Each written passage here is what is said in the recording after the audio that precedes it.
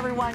So you can't decide between chocolate or vanilla? Guess what? You don't both. have to, because our next guest is making a creamy cheesecake that's perfect for everyone. Welcome back, the creator of the Preppy Kitchen, our very good friend, John Kanell. Thank you. Congratulations, It's always a happy day when John's in the kitchen. It's so true. Joining Cam at the counter are Ken and Paigey, and they're waiting patiently to find out how you made this so then they can eat it. It is taking notes. So easy. It's like comes together in a snap. It does not. I do not believe that. No, this time it's actually true. Okay. Yeah, This time. it's not like decorated all fancy. No, there's Any like of us no could do this, decoration. which is exciting. So how did you come up with this specific cheesecake recipe? Right. Well, I love creamy things, but so many cheesecakes are like bricks. Yeah. They're so dense. You like eat a bite, you feel sick afterwards. Yeah. I like a fluffy cheesecake, like clouds on my tongue. That's how it wants to feel. I love to hear that. That's what we made here. Okay, and not only that, but it also has an Oreo cookie crust. Right. So already I'm excited. Yes. Right. If you wanted to, like if you're anti-Oreo for some reason, you could make like a toasted pecan graham cracker situation. Nice. Same thing, but hello, Oreos. I mean, so why not? good. Yeah. And so easy. How did you make the crust? I just take a whole package of Oreos, dump it into the food processor, most of a stick of butter melted, drizzle, drizzle, Put it with the drizzle. cream, With the full cookie with the cream. The whole cookie's in there. The whole And then cookie. a stick of butter. Right. And I stop right there. Low fat. You can reserve a few teaspoons of the butter if you want to like be healthy. So good. And then you press it into the Just cheesecake press pan. it in, and you can pop it into the freezer to hang out while you do the rest because it'll set up and it won't get any like little crumbs mixed in. Okay, so no bake. We're already done with that. So Yeah. as that sits Move it there and just aside. kind of chills for a minute, we are going to make our filling. So Okay. over here, 2.5 pounds of cream cheese, softened up. So let it come to room temperature Okay. or microwave it on low if you're in a hurry. And then we're gonna start give whipping it a it. mix. Nice. We're gonna add these ingredients in, and it doesn't even matter. Any order you want, It's it's fine. basically foolproof. Okay. So add in the sugar. Which, by the way, for a big cheesecake that size, that's not that much sugar. It's not a lot of sugar. Okay. Right? You want it to be like nicely sweet, not cloying, not dense. All right. Okay, now All of our eggs. 5 eggs.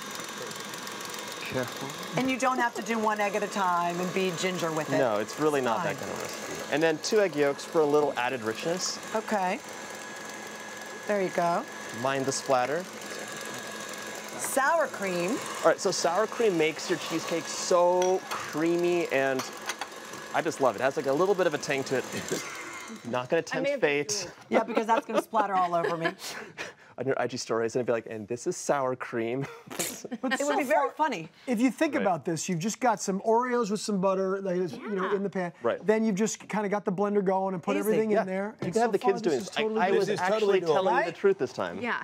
Yeah, I'm missing exactly. something. Right. There you go. 1/4 teaspoon of salt, Okay. just for a little bit of contrast. Now you can add in a teaspoon or a tablespoon of vanilla. It's kind of up to you and what you like. Okay. And now for a bit of a thickening agent, just 3 tablespoons of flour, because No. everything it's low carb. Is that Totally low carb. Wait, do regular cheesecakes have more flour than that? I don't know. I think it totally depends on the style of cheesecake you're Okay. making. Mine just has like a touch of flour. So Okay. And sorry, what does the flour do? It's just gonna help thicken it up a Okay, bit. gotcha. Just help It's gonna us help set. stabilize it during baking. All right. If you're making a no-bake cheesecake, it totally wouldn't have that. Then we go. Mix, mix, mix. Oh, there we go. Now I just got it all over me, but that's all right. We were trying our best. So I see that you've melted some chocolate over there Right. because we are going to make So this is done. a chocolate vanilla swirl sort of situation. Yeah, so what we can do here, Oh, you have that one. Okay. tap, tap, tap. All you have to do is pour in about 2 cups. You can measure it out or eyeball it like we're gonna do.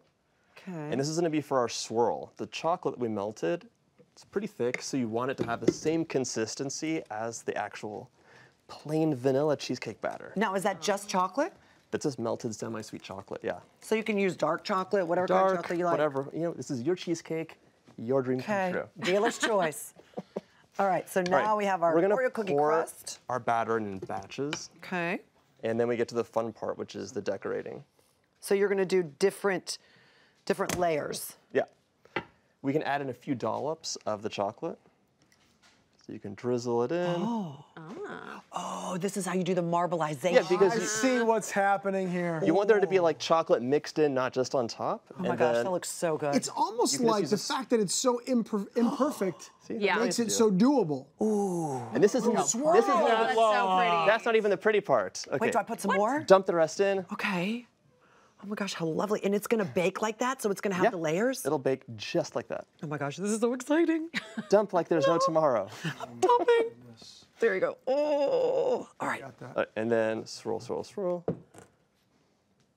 You can be more It's artful with this mesmerizing. if you want, but But why? I don't know. It's gonna taste How the same. sloppy you are, and it's all okay. Do you want to help me swirl? I'd Or love to. So just like that. So just now, pull it through. what I found so interesting about this cheesecake is how low you bake it.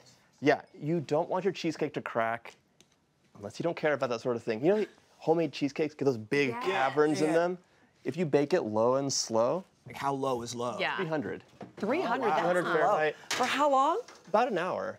Okay. You're gonna watch it puff up a little bit, and then once it's done, it'll go down a little bit without cracking. Right. But I know that you leave it in the oven for some time after you turn it off, right? You leave it in the oven like for hours, basically. So you want the temperature to decrease slowly. So it Hold doesn't. it, so you bake it for an hour and Bake it then for an just hour. turn it Just off? turn the oven off, leave it closed, and then come back to it. And then you put it in the fridge, Yeah. and you end up with this. Or you eat it right away. You don't have to chill it. You don't have to chill it. Like no cracks at all. Look how good And that if it looks does right have now. cracks, you just cover it with some whipped cream and some Yeah. chocolate shavings like I'm that not over worried there. about the cracks. That's what they all do. Sometimes the cracks will happen. Yeah. Yeah, I mean, I'm not Crack going to get happens. picky with my cheesecake. You know what I mean?